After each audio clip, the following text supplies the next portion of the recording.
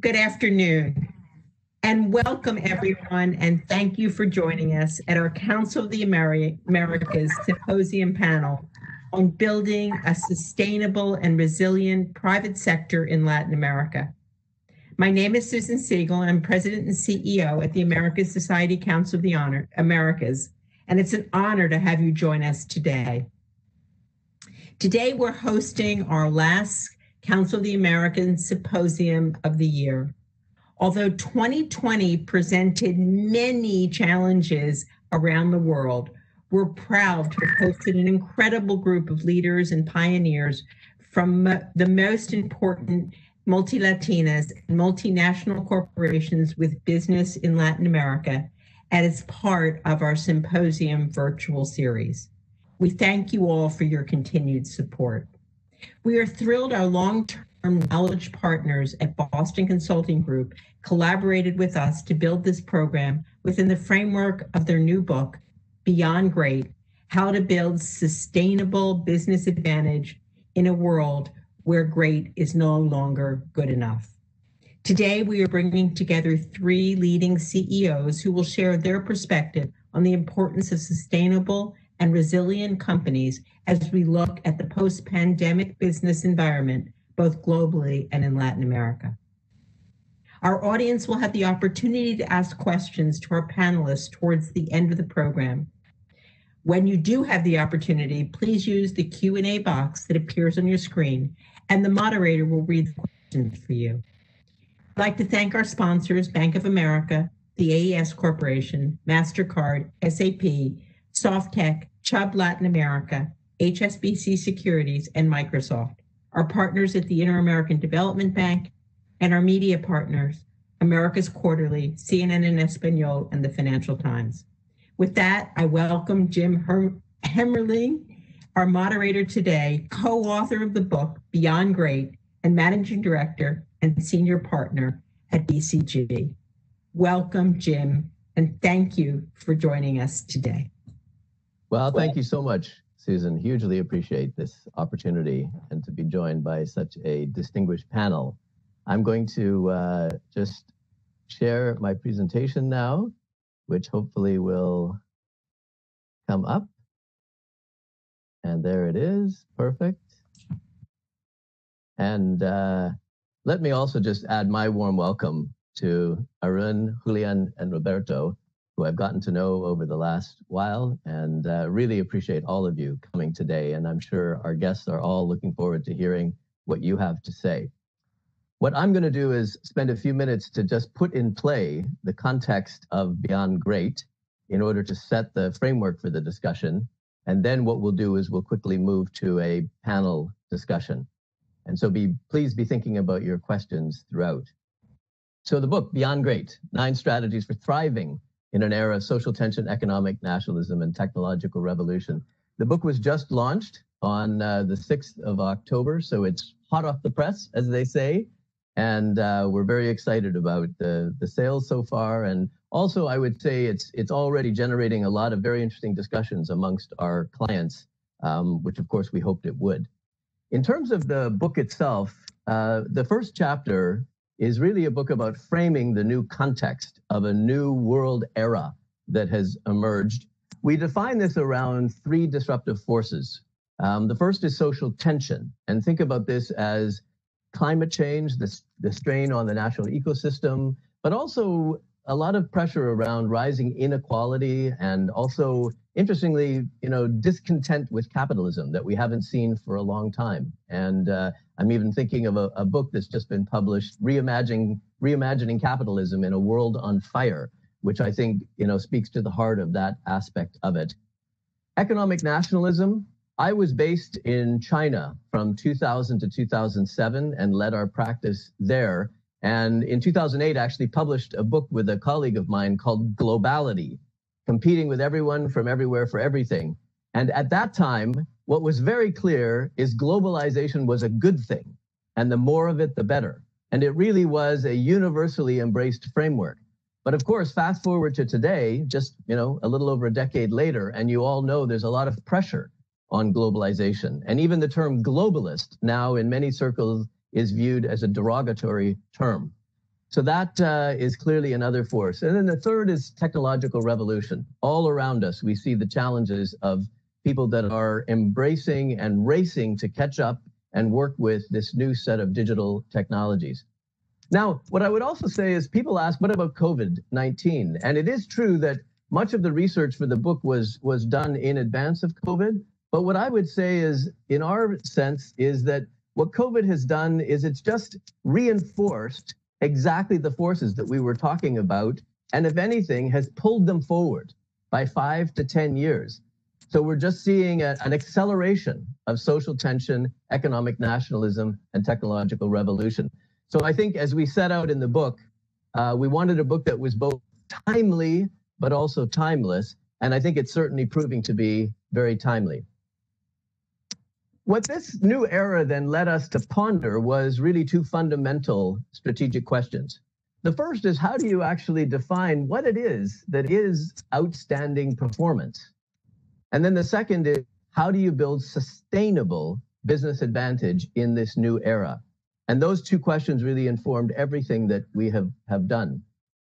As we were preparing for the book, our research, which really took place over the past 2 to 3 years, what I would say is we did not go into our research with a strong hypothesis of the answer, because we wanted the interviews and the data to inform what the answer actually was. And so what we did is we conducted over 100 interviews, and we also did extensive research into companies that we felt were actually demonstrating leading edge practices or were already on the journey beyond great. The other thing I would say is, in the book, we've deliberately tried to avoid the consulting tendency, which is to write a book that is all about frameworks and theories and concepts, and instead have written a book that really is grounded in real stories of leaders like yourselves who are grappling with these realities. And so I think you'll find the book, if you haven't read it yet, to be a very rich set of stories.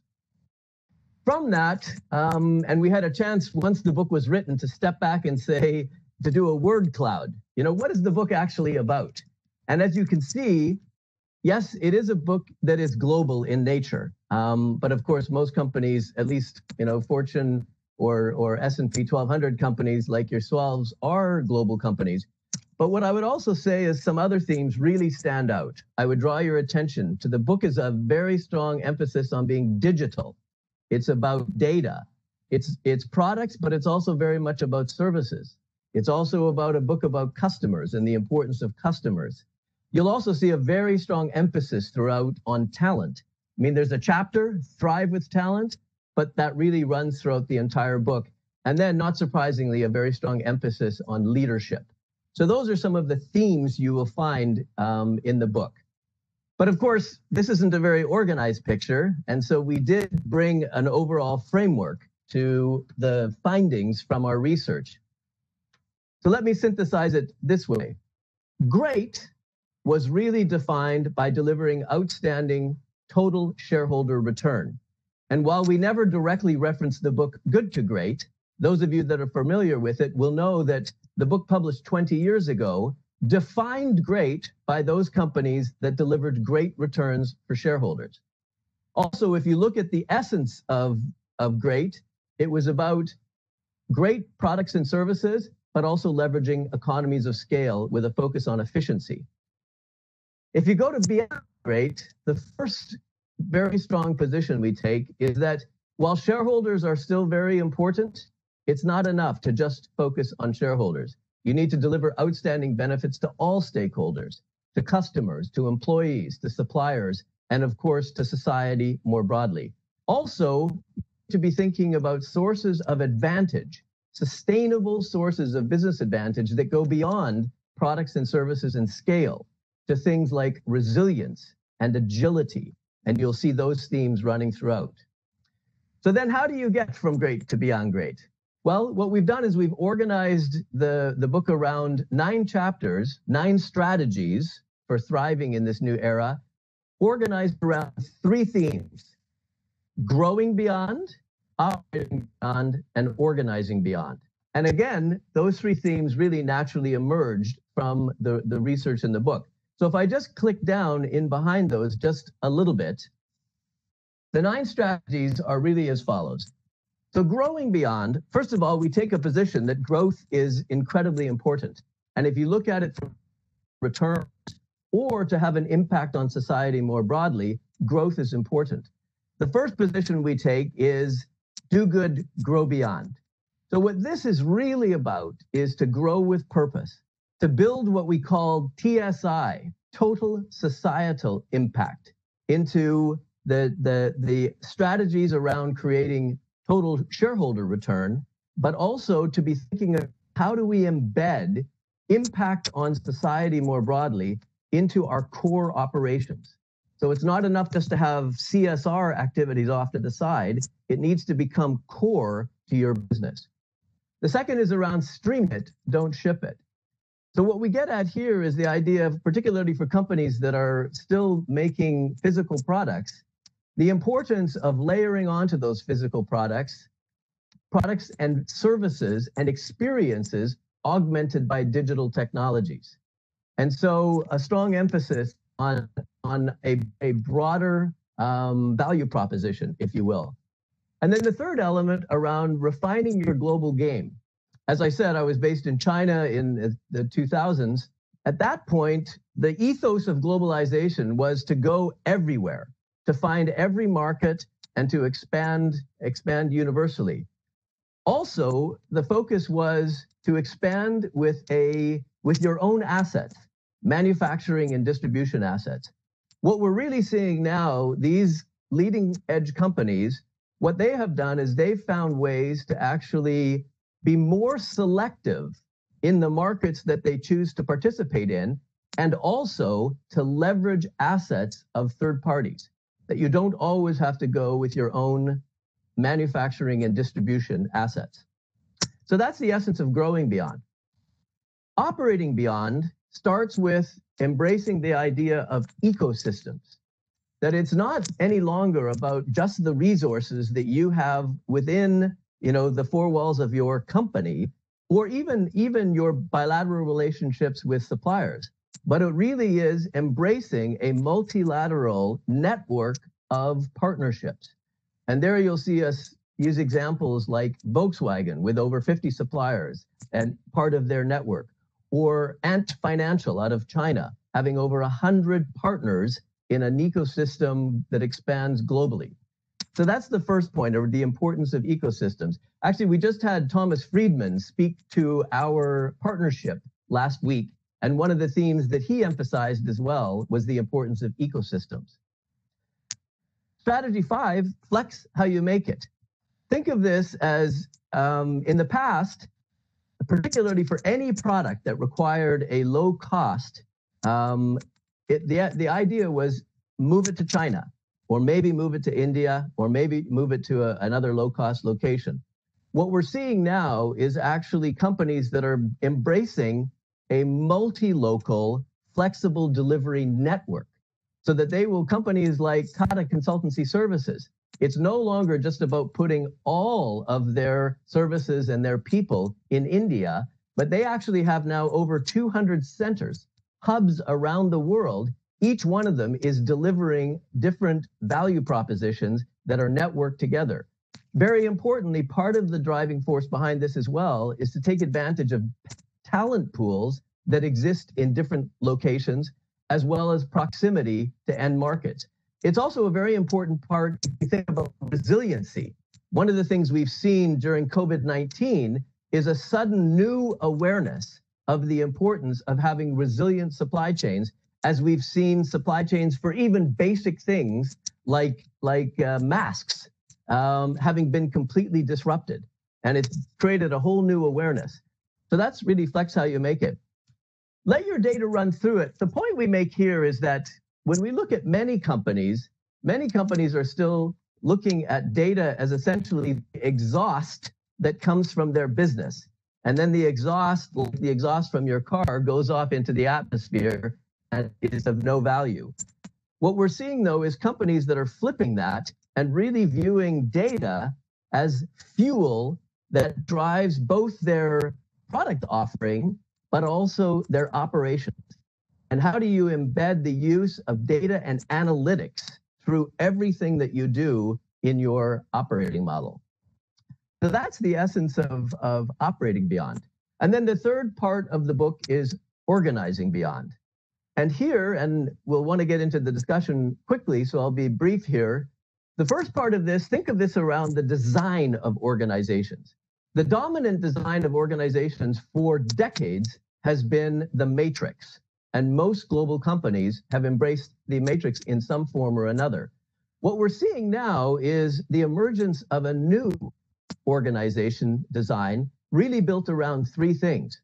It's built around being focused very relentlessly on the customer, moving away from geography and product as the primary axis. So a company like Unilever, for instance, has developed now 240 customer category business teams. So they've really created a set of micro customer organizations around the world. They've even done away with the regional structure in order to take away the distance from the customer. Fast refers to agile. And many of you would be in some way, shape, or form embracing forms of agile. Small, cross-functional, nimble teams working on very specific problems, empowered to not only do design and development, but also to deliver value-added services for customers. And then the third element of flat. This has two meanings behind it. Flat as in fewer layers in the hierarchy, and we've certainly seen companies continuing to do that. A company like ByteDance out of China, for instance, has over 100 people reporting into the CEO in the top 2 layers of the company. So it's a very flat organization. But the other element of flat is to be embracing technology and data platforms that enable horizontal collaboration and communication. So that's a very important element of being flat. In the book, you'll also see that in behind the structure is a culture that embraces flexibility, agility, empowerment, and so on. So that's really the chapter on org design. 8 is thriving with talent. And what we do here is we primarily focus on really the battle for the talent that is primarily defined around the bundle of digital talent. People that are very comfortable working with technology, using digital tools, and even operating in agile ways of working. This chapter is about how do you attract them, how do you inspire them, but then also how do you reskill and upskill the talent in this relentless battle to be having the talent that you need to operate in an environment that is defined more by digital data and analytics. And then the 9th chapter, if you think about the environment that we're in, one that is constantly changing and being disrupted, what it suggests is that we're in an environment now of constant change. We used to think about transformation as a one-off. You would set up a transformation, execute it over 12 to 18 months, and then return to business as usual. That era is gone. And what we're seeing now is company after company are realizing that transformation is really now the new normal. And so what they're doing is looking for how do we embed this? Some have actually incorporated now a chief transformation officer as part of a core part of operating. Others have embraced a transformation management office as a core part of operating. But what we talk about here is that in an environment of constant change, it's not just enough to have the right leadership or to have a transformation management office.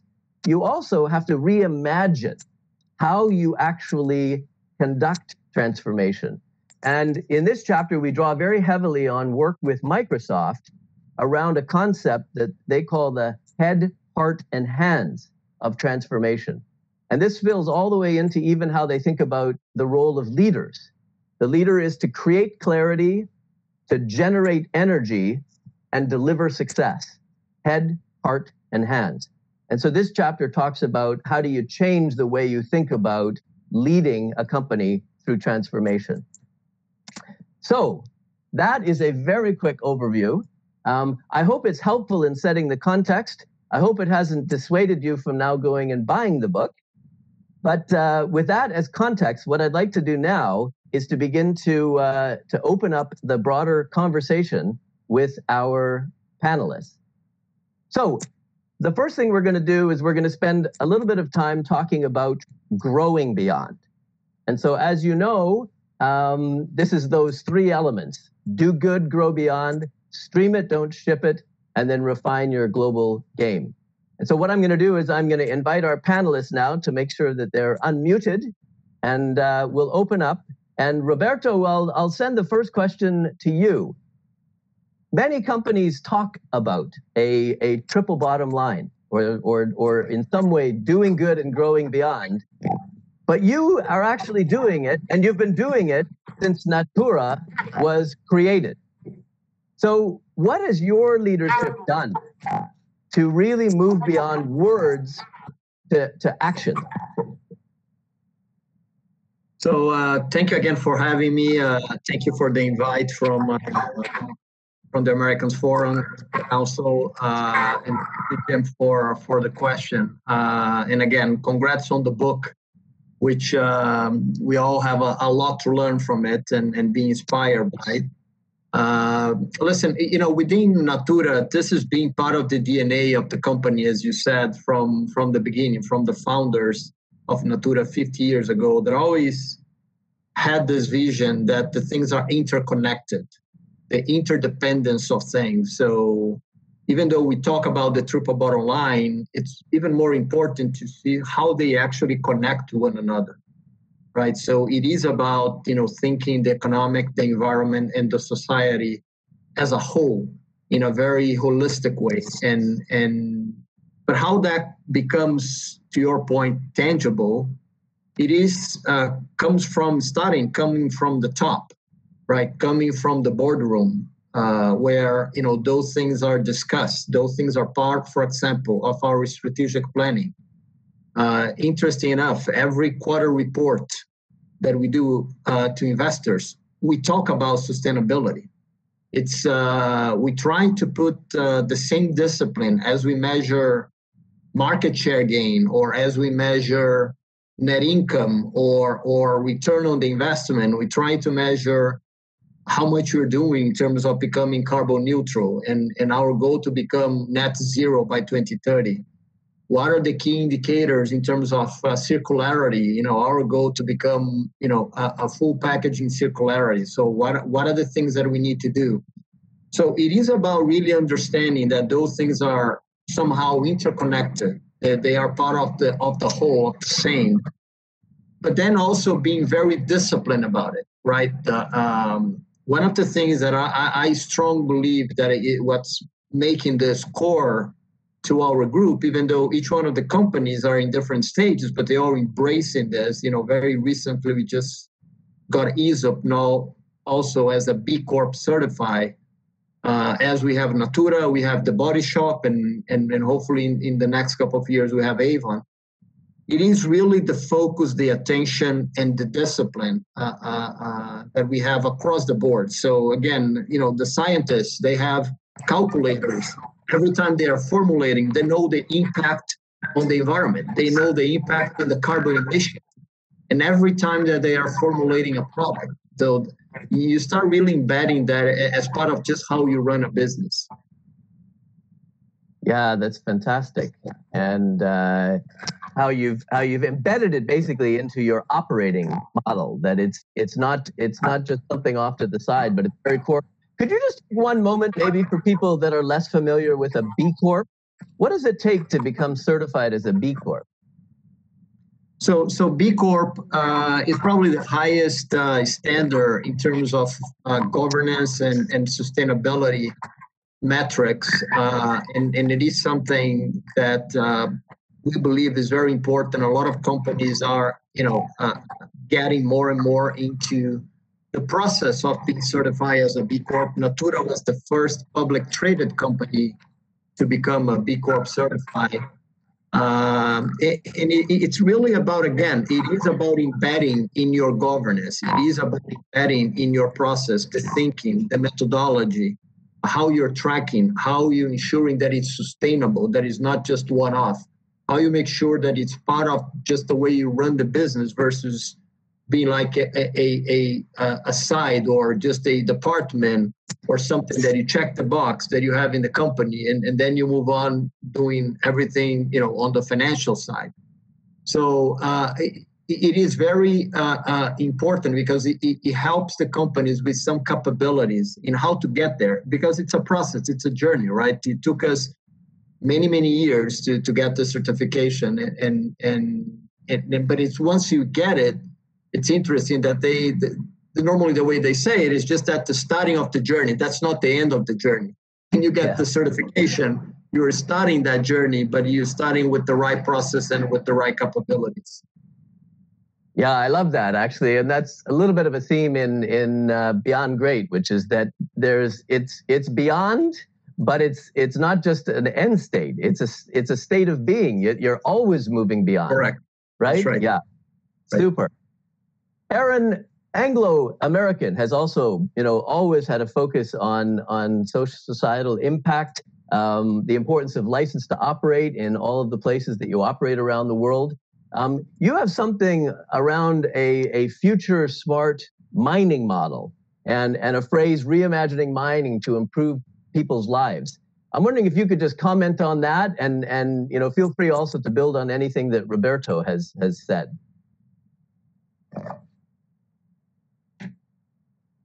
Hi, Jim. Firstly, thanks for having me. Much appreciate the time. Secondly, congratulations on the book. It really is a good read and very insightful. Thank you. So our purpose, reimagine mining to improve people's lives, comes from the need to develop the mining industry in a way that better aligns with the challenges we face today as a society. Mining has developed in many ways. We strongly believe there is a need for fundamental change. Historically, the industry approach has been to mitigate headwinds by implementing a bigger is better mentality. This is not sustainable. We need to make fundamental changes, and we really need to do this now.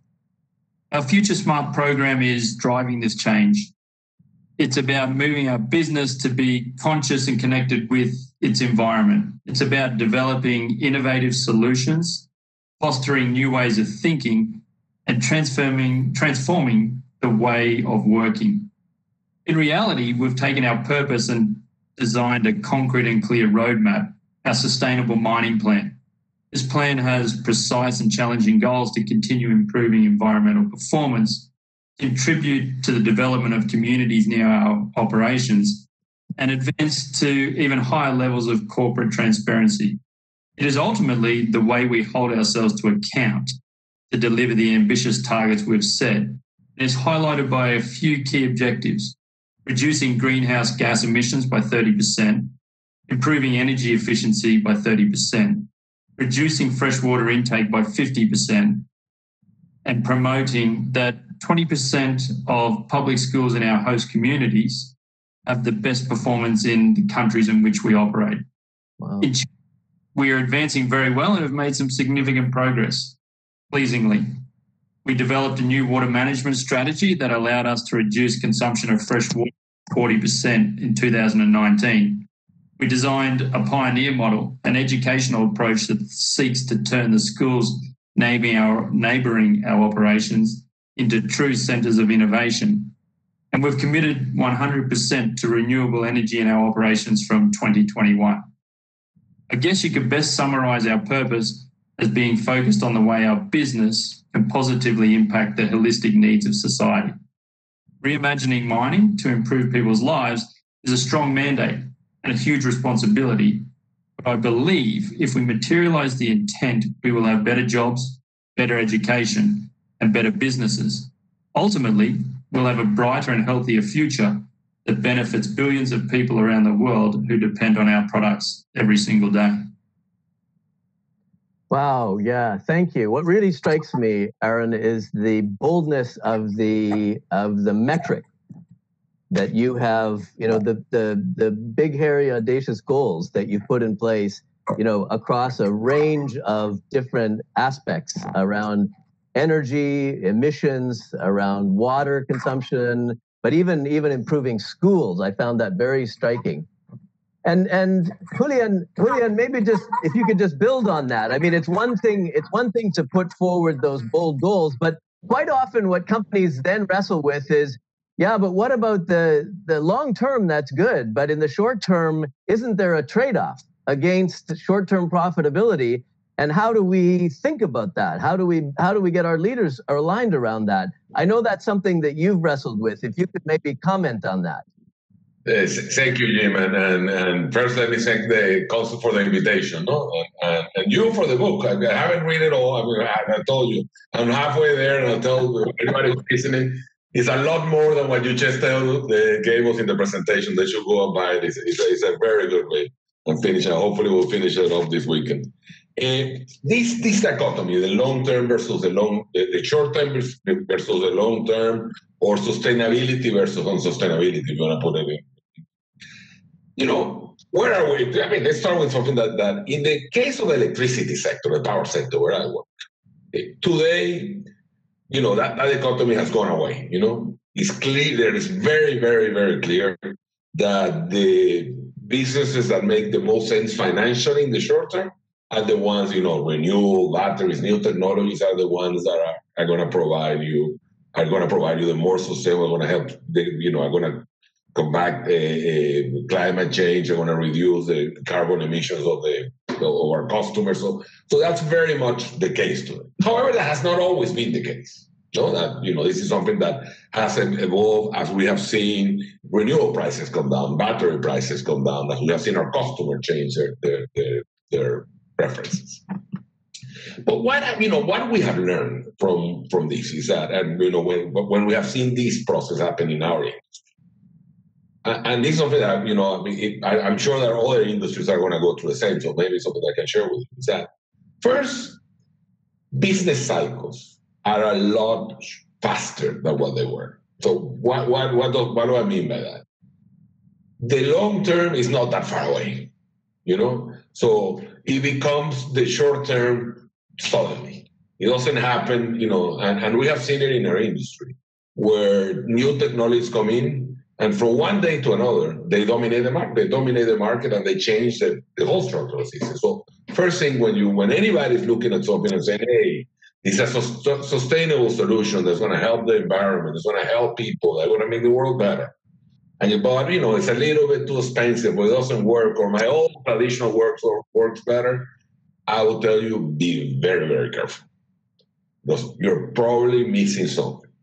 And you one day will wake up and you'll find out that, the whole market has moved under. So, and I think that's, the main message of this. I think that the only way to have a business strategy that works in the long term, not short or long term, but it works, is that you need to ensure you have to make money. There's no doubt, nobody here, I don't believe it, I'm sure no one believes that the only way to if you're a private company, your objective is to provide financial return to your investors. So that's in our nature as a company. Great.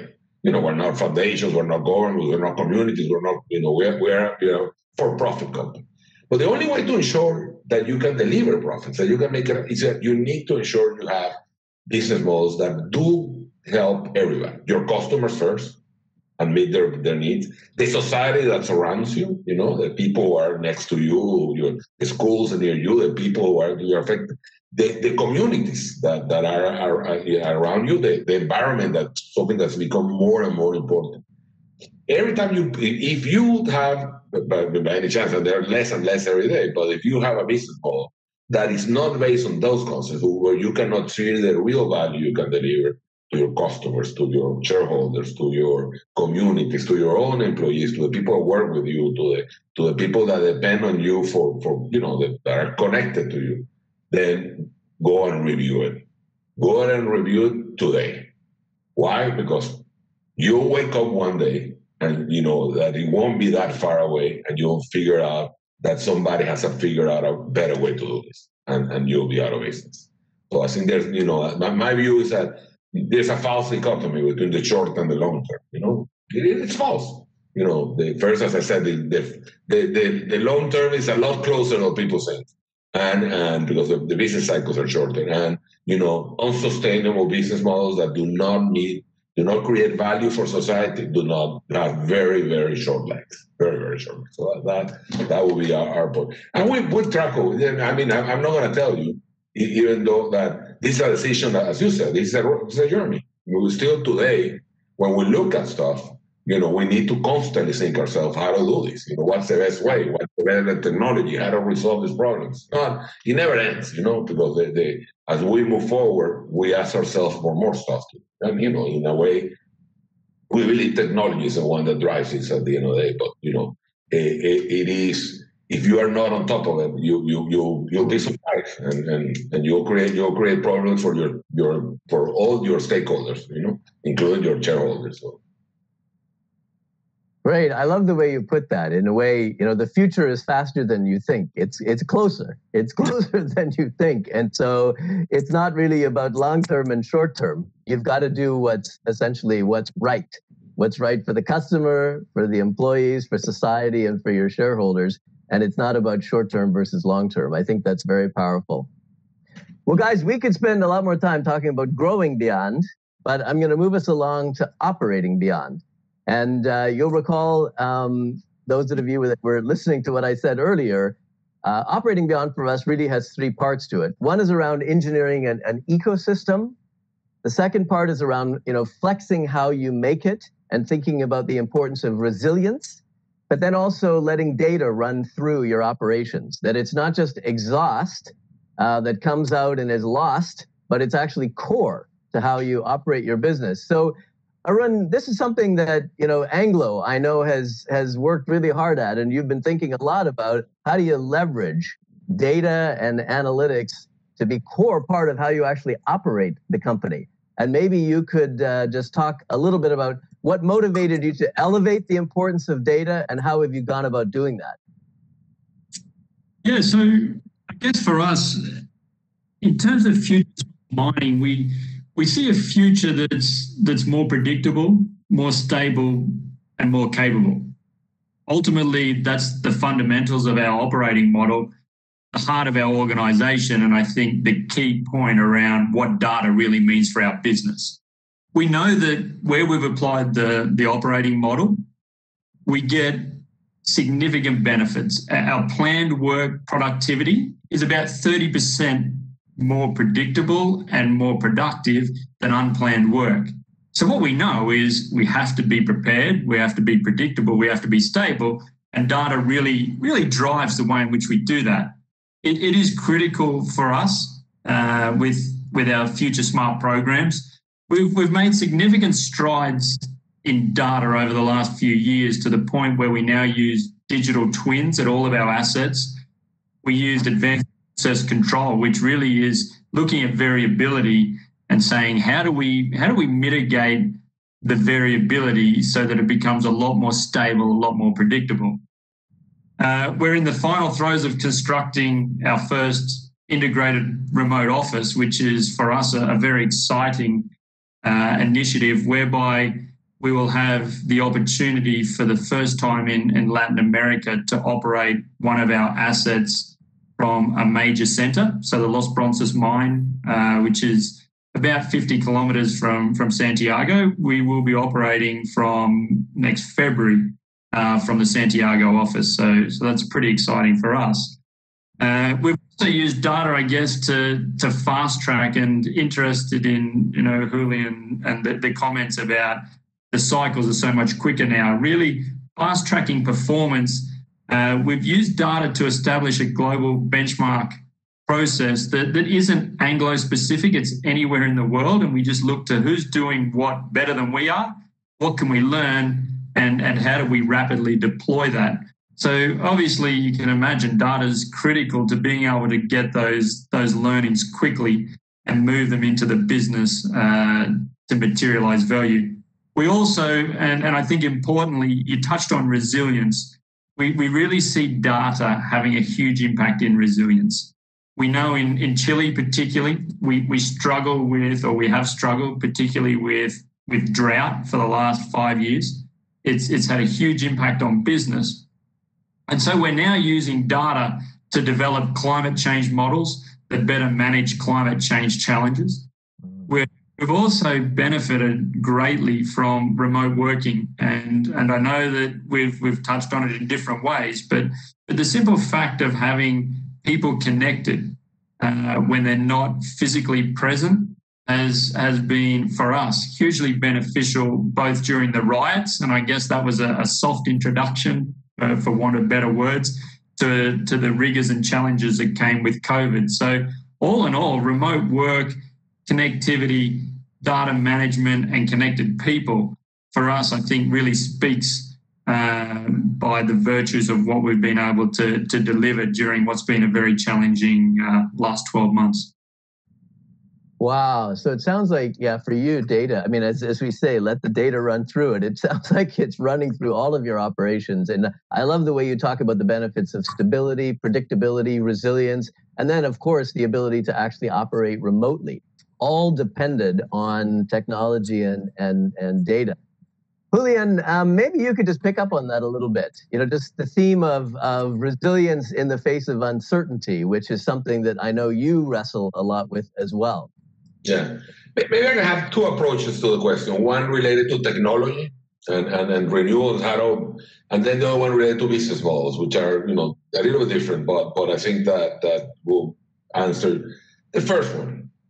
As you know, we know that the future of energy, especially electricity, will be renewables. However, there are huge challenges in connecting renewables to the system. You know, systems that, you know, if you go beyond a certain level, the systems become stable. There's a difficulty connecting. So this has been a major challenge that we have set for ourselves. You know, our mission as a company is how to accelerate the future, how to ensure that we can have a resilient power system that provides electricity at the lowest environmental cost, of zero emissions. No, and we've been working very, very hard on that. And you know, we believe that the solution goes through the use of batteries in the utility system, and that the use of batteries is going to be an important driver of ensuring that the systems can sustain, that can become fully renewable. No? And so we've been working on two fronts.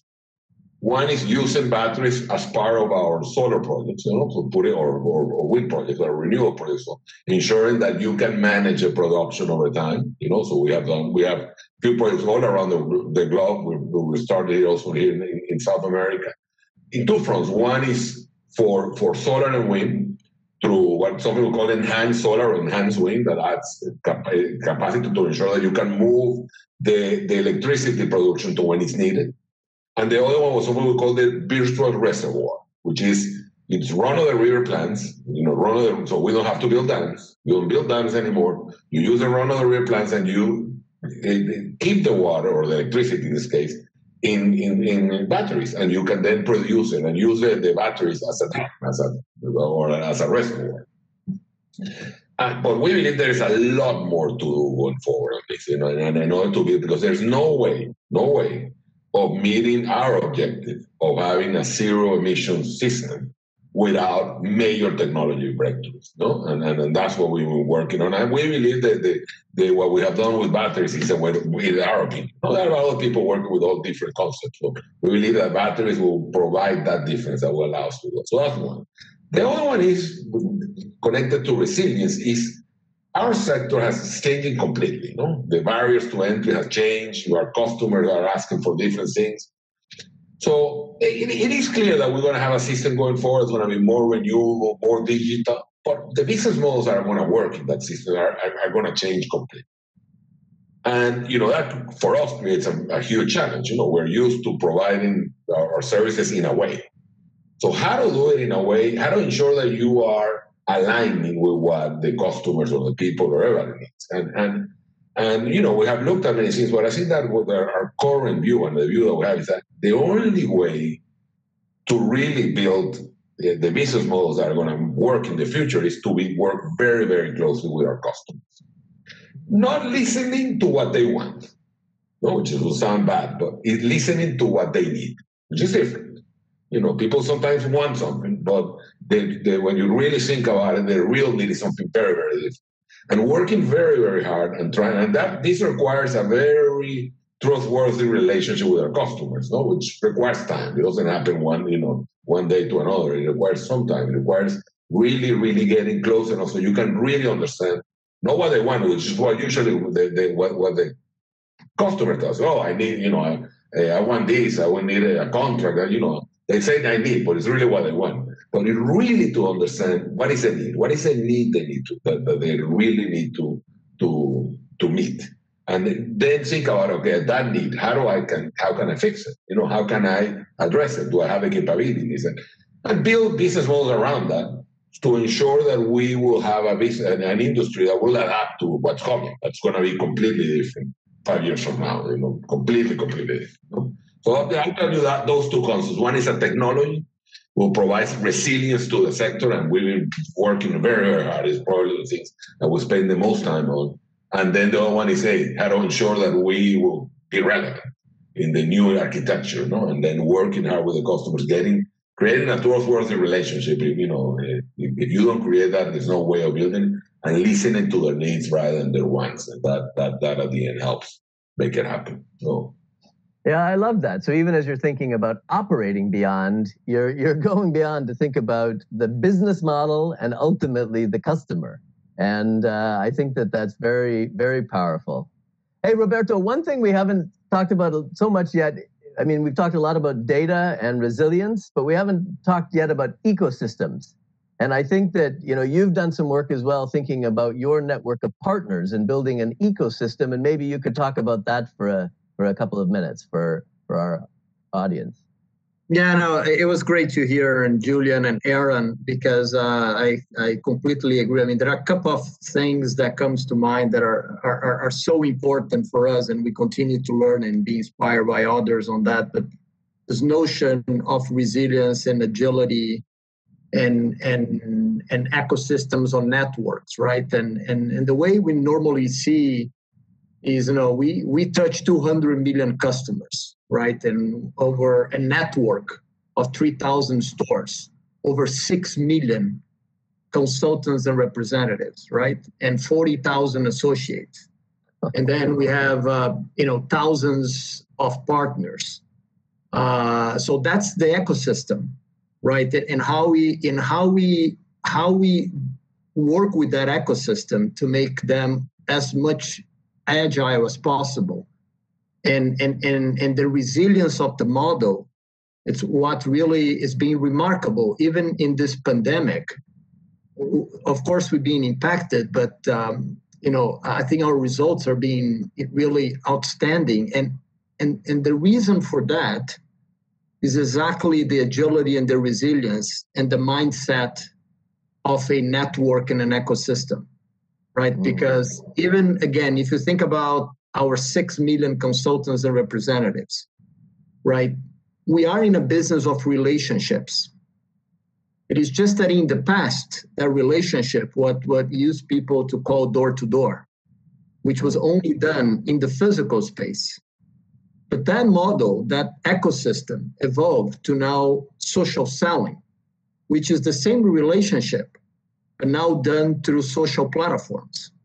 And what we're able to do is to pivot that model with agility in order to be able to provide the capabilities to those micro influencers to be able to continue to be successful, even in a world that they could actually not physically move as much as they used to be before COVID. And it's interesting that it becomes like a win-win-win. They increase their, the social inclusion for them by being more digital savvy. Wow. It helps the company and it helps the customers. So, and that's again, going back to the notion that those things are all interconnected. It's not just looking at one or the other, but it's the whole, right? We just came out with a proprietary payment service for that ecosystem for them, which is going to make them more productive. But here's one thing that is also, it's an inclusion play. 30% in Brazil of the representatives do not have a bank account. By providing that, you're making them more part of society, and at the same time they're going to be more productive. They're going to do more business. So it's a win-win-win. It's not just two wins, win-win-win, three, right? So it's the company, and it's the customer. So I think this whole notion of resilience, this whole notion of agility and ecosystem, again, is so important. And it is something that, we still have a long way to go in how we better manage the data, how we better, equip our teams and our groups to actually power that. But it is an unlock in terms of competitive advantage, and I think you actually refer to that in your book, Jim. Wow, Roberto, I love how you're knitting together so many of the pieces. That these strategies aren't just independent, because you're talking about being more inclusive and giving people an opportunity to participate when they couldn't, which is really, an aspect of, do good, grow beyond. You've talked about the importance of ecosystems and making a more resilient operating model. But also you alluded to platforms. Creating a payment platform is an element of what we call the new organization, built around the customer, around agility and platform. So I love the way your answer to that one question starts to show how these different strategies come together. Look, I wish we had more time just to stay on operating beyond, but now we already are moving to organizing beyond. And Julian, maybe just picking up on that, and you remember the themes are around, the organization design, around customer teams and agility and platforms. It's around thriving with talent. It's around always transforming. Maybe you could just talk about, how have you been experimenting with concepts around customer teams, agile, and maybe platforms even? Yeah. This topic goes to our heart, right now. We, as innovation and in this environment we're in, where things are changing constantly, technology drivers are changing the industry, these new business goals are coming in. We realized that there was no way we can compete or be successful with a normal organizational position, either matrix or whatever. But the old normal doesn't work anymore. So started thinking about this in the company, and we realized that we needed a new way of thinking of how we are more than organize the way we work. And, we identified that clearly we needed cooperation to be a major, or collaboration, a major element of what we do, co-creation. A lot of codes, cooperation, collaboration, co-creation. So the first thing we did, which, we realized that this is a major change in the way we work as a company. We changed our values. We went out and decided we need to have as one of our values this concept of working together internally and working together with our ecosystem, to use your language. And we added this, this specific concept. We added a new one. We redefined our values. Safety, which is very, very important in an industry for obvious reasons. We create higher standards to represent all the elements related to compliance, meeting our commitments, stuff. But we added this new value called working, working together, to ensure that it reflected their ability to work together, to really, and now in our communications, as it is a new value, we are spending a lot of time, identifying these opportunities, ensuring that they happen, and communicating to the global company, to everybody, sees this as the one the CEO to talk about them, to reflect these behaviors inside the company. And now we're going to go through a process of putting it into our hiring process. Because, there's no way you can come with these innovative solutions in an environment that's changing all the time, just thinking that the commercial team is going to do it, or the financial team is going to do it, or the operational team is going to do it. We still have that. We're organized that way. So, but we are constantly moving to creating this concept of working together, all together, to ensure that we make it happen. So, it goes to our heart, at this point, because it's a major change in the company. I'm not, we're there yet, but we're committed to doing it, to making it happen, and sure. And then not only internally, also externally. You have to create these trust relationships with the communities, with our customers, with the government. Very, very important. Trust becomes the most important word in how do you relate to the outside world. So in order to co-create, in order to identify needs, in order to be sure that you can identify risks and opportunities as you move forward. Super, thank you. By the way, I mentioned Thomas Friedman spoke to our partners last week. Another theme of his, by the way, was trust. That this entire new way of working requires even more of an emphasis on trust. It's interesting that you brought that in, Julian. It also requires having the right talent. And I mean, all of you could talk about this. Aaron, I'll just go to you maybe on this one, which is, how are you thinking about bridging this huge gap that most companies, particularly more traditional companies, are facing in how to close the digital gap of attracting, inspiring, and upskilling the talent that you need?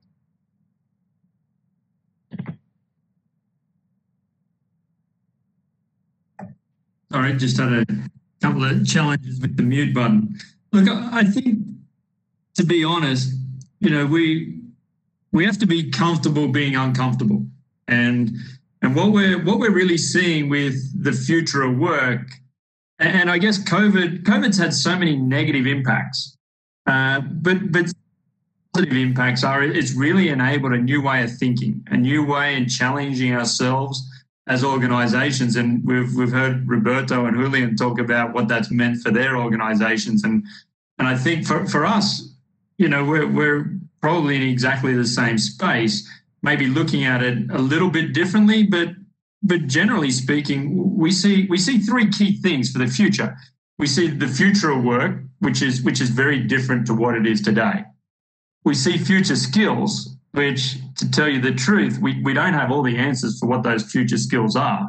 Mining is no longer just engineers and miners digging holes and planting holes and delivering what we think is important, because we know the value chain has increased significantly. And we also see the future location of work as something that is very interesting, and particularly I touched on the IROC. I think that's the first step for us. We've been heavily looking at the future of work and trying to understand what the organization wants. And when I say organization, I'm talking about the first year, second year, third year employees that ultimately will become the future of our business. And they're very different pathways to what I saw when I started in the industry. And there's a very good story about a young lady that said to me, well, within 10 years, I'm going to live 3 months of the year in Chile, 3 months in Paris, 3 months in New York, and then the other 3, well, I'll just decide wherever that is and where I want to go. For us, I think that was really, really interesting, that it starts to think about, people have this in their mind now, and how quickly we adapt and how quickly we understand what that looks like will ultimately determine how successful we are in that process. For us, just talking a bit larger scale about the change on what that future is, we had the GMC and the CEO basically shift the senior management focus to not be presiding. And I think it was a key change for our business, that it was no longer acceptable that you're just there to deliver the strategy of the board. You're actually required to deliver the purpose, to deliver the burning ambition, and ultimately that encompasses absolutely everything. So it's been a very good catalyst for serious change, and the mindset shift that came with that was immediately noticeable. You could say that overnight we lost our excuse base, and we could no longer rely on, that's not really my accountability. But I think with that, we've really focused on accountability and empowerment. And I think that's given a lot of energy to the organization, and particularly to our people, when we think about those 3 key things of future of work, future workplace, and future skills. Yeah, I love that. It's the way you talk about it. It's not just an incremental change in mindset and the way you're acting. It's a pretty fundamental change if anything, pulled forward and unlocked by the current, virtual way of working. Roberto, you're also, in an environment where you're constantly innovating, constantly changing. And, you talk about that having to be just really part of the DNA of how you operate. Maybe you could just, build a little bit on what Aaron was talking about constant change, and how do you build that into the company? Yeah.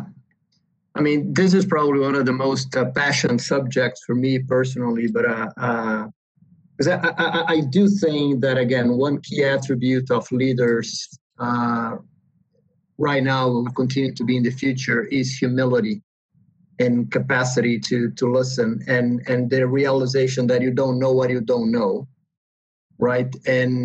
But I'll give you the example on our 2030 sustainability agenda we call Commitment to Life. We set very ambitious goal, right? So when you talk about full circularity of packaging, 90% of formulas are renewable or biodegradable. When you talk about getting 2030 net carbon emissions zero at the three scopes, scope 1, 2, and 3, which has never been done, right, in a company like ours. If you ask me, do we know how to get there? The answer is I don't. But I know that if we can set those very ambitious targets and work through the ecosystem, recruiting the right capabilities internally and externally with partners, that also drives innovation. One of the things that some people disassociate is sustainable agenda drives innovation. And innovation also drives growth and revenue for the company. Again, those two things are interconnected, right? But it is also very important to be able to dream high and then also realize that you're going to need others. I need leaders that are much better than I am, and I surround myself with people that are much better than I am to make sure that they can actually solve those challenges. And it's maybe not even going to be their generation, it's going to be even the younger generation and people from outside and very disruptive thinking. To your point, early on in Natura & Co, we created, a transformational officer. And I remember that even when we created that, a lot of people say, what exactly does he do? What that job description? And because it is this notion that we needed to constantly be challenging ourselves. But I do think that one key aspect of that is this notion of humility and listening and understanding that you don't know what you don't know and ask for help, right? And you need to ask for help and reach out to other stakeholders in a very multilateral approach. And you talk about that in your book. Because I think that's the only way that we're going to solve for some of those very challenging things that we still need to do in our lifetime. Awesome. Look, I love the fact that, as you've answered the questions, you've naturally reflected on what does it mean for leaders. And the last chapter in our book is Beyond Great Leadership. But rather than me talking to that, what I'd like to do is invite and open us up to questions now. And we have a question, the first question from Christina Palmaca, President of SAP Latin America and Caribbean. So Christina, if you could unmute yourself, I think you have a question for us or for the panel. Yeah, hello, can you hear me? Yes. Wonderful, wonderful panel, wonderful book. I'm almost finishing as well. It's amazing to see leaders like that discussing that. And now my question goes to Roberto. Roberto, I'm here in Brazil, so we know about the DNA for Natura. We know the legacy that is here. But you guys are in a very strong expansion and international expansion. So it doesn't go only about different companies, cultures, and organizations. So to your point, how do you bring this owner DNA, the Natura DNA that was pretty strong from the beginning, and expand, for different companies, different perspective? Well, I have a lot of questions for you guys, but I'll focus on this one because probably in a global moment like that, and we are challenging the global approach, how do you bring this DNA across the other organizations. And congrats for the journey. Thank you, Christina. Thank you for the question. And listen, you're absolutely right. I mean, it is a journey, number one, and each company that is now part of the Natura & Co group is in a different stage of that journey. One thing, we call a common denominator, which is all those 4 companies. We're very lucky that they're all purposefully led in different ways, but they share the vision that, it's all about, this notion of all stakeholders and expressed in a very different way, but they all come from their own founders and again, in different stages related to each one of those elements. We are trying to, again, align them under the same vision of 2030 commitment to life. So our sustainability agenda, our commitment now includes all business as part of the group. So when we talk about full circularity of packaging by 2030, that is pretty much across all business of the group. When we talk about becoming net zero, we talk about all business part of the group. Right, which is very daunting to the point that I mentioned earlier. We don't know exactly how we're going to get there, but we keep giving steps in the right direction, and the B Corp certification helps a lot on that. So Natura is being B Corp, Body Shop was certified last year, and Aesop just got the certification this year. So now we're going to work to make sure that Avon also become B Corp. So that's how we approach, is going, working the ecosystem, working some criteria, but creating very specific common denominators. And for us, is this Agenda 2030 sustainability vision. Super. Thank you, Christina, for that great question. And Roberto, your answer. We have another question from Alejandro Anderlich, the Government Affairs Lead for Latin America for Salesforce. So Alejandro, if you would unmute yourself and then turn on your camera and ask your question.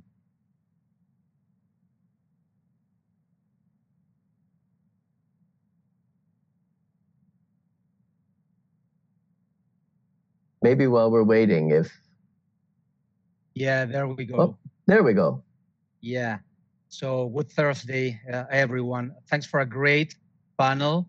I can't agree more with all that you've said. And now connecting the dots and noticing that going beyond great is certainly going from words to action and from, going beyond our belly buttons and our silos and going beyond we are doing this to doing this together, right? So we have this great opportunity now to be relevant and to accelerate growth in the region in an inclusive manner, in a way where no one would be left behind.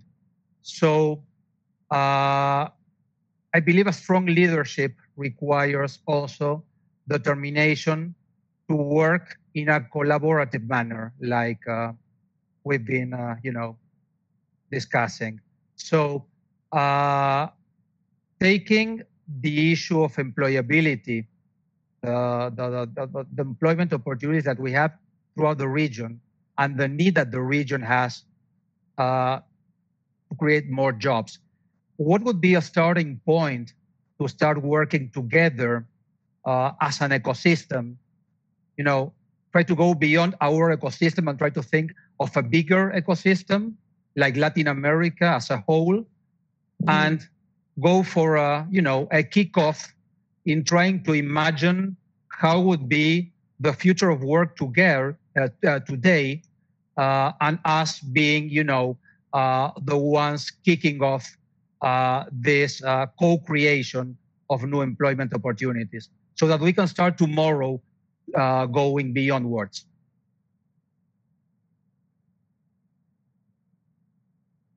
Well, guys, I would say anyone feel free to take that one. It's fantastic, actually. Sort of a challenge put back to you of how can you see opportunities to perhaps collaborate together to do good and grow beyond. I love that.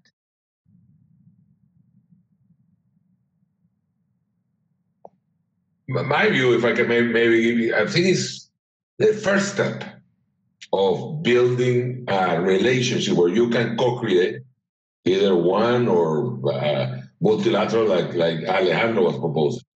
It's creating trust. And that requires, in my opinion, requires working, understanding your relationships very, very different. If you're not creating trust when your lawyer needs to read the document before you go to a meeting. And you have that tell you what you say and what you cannot say. That makes it very, very difficult to create trust. So you require, in order to create trust, you require to be vulnerable, and the other part hopefully will engage with you. So that will be, as I think, Alejandro, what I believe is the first step in building this new world that we want to build. And it's easier said than done. Easier said than done. Clearly, no doubt, and it's a challenge. They are transactional relationships which are not based on trust. They are based on documents and contracts and prices and stuff. And you need to try to move away from that in a way that you can look at a bigger picture. Yeah, I mean, if I can add also, Alex, I think it's a great challenge. I think it is about being inclusive and thinking in a multilateral approach with all stakeholders, right? And so, one thing that we did for the first time, it was a little bit of surprise for everybody. When we launched our 2030 Commitment to Life, instead of just having a call with investors, we created a call with the civil society. And we invited NGOs, we invited governments, we invited our competitors to be on the call. Because the idea of a multilateral approach, if you really want to focus on all stakeholder approach versus just shareholder, it's the walk the talk. We needed to reach out to them as well. We need to bring academia. We need to bring science. We need to bring NGOs. We need to bring governance. We need to bring the industry, our competitors together to find the solutions for those problems. The idea that the unilateralism, either one government or one company or one leader will be able to find the answers, it's over. And I think this crisis has demonstrated that in many different instances, that all the things are somehow interconnected. And if we don't have a multilateral approach for those things, we're not going to be able to find the solutions. I love that. And actually, from your founding, there was the ethos that everything is connected that you've talked about. Arun, do you have a parting thought for the group? Yeah, just I guess one quick thought. I think it's a very good question from Alejandro. And for me, I think, excluding what Julian and Roberto have already said, the future really is going to move from business to become more business to consumer. And for me, I think that's where the opportunity lies, specifically when we talk about the LATAM region and growing those interdependencies and opportunities. It's really about understanding what do we see of the future? How does that value chain change?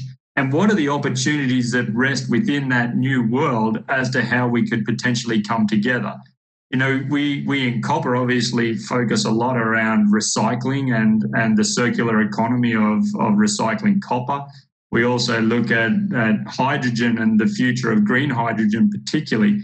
And when you look at some of the opportunities in Chile, and while Julian and I can say we haven't built a complete trust as yet, we've only had one engagement. One of the discussions we did have previously in our only meeting was around what does that future look like for AES and particularly Anglo, and where do those synergies lie about opportunities that we could bring, particularly to Chile at that time, but I think in the future to Peru as well and potentially Brazil.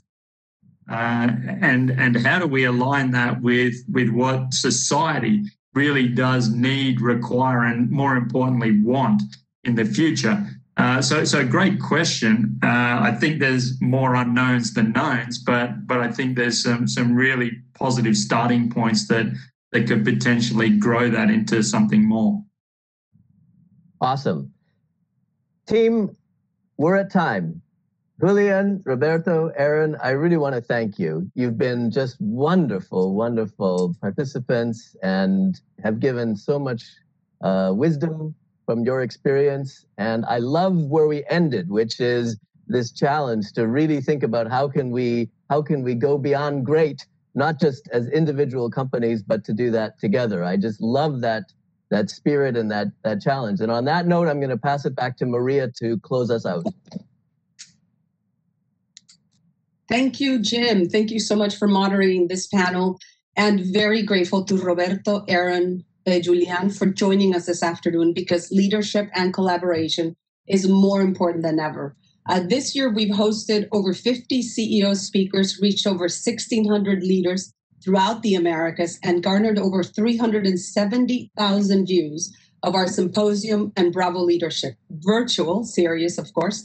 And one thing has become clear to us, that building a more resilient, agile, and sustainable private sector that delivers value to all stakeholders is a key mandate for CEOs across the region, and a theme we will definitely continue to focus on as we go into 2021. So, Jim, congratulations on your book. I think it is very timely. And again, really thank you to all the distinguished panel. We hope you will join us again in the new year, and hope everyone stays well. Thank you, everyone.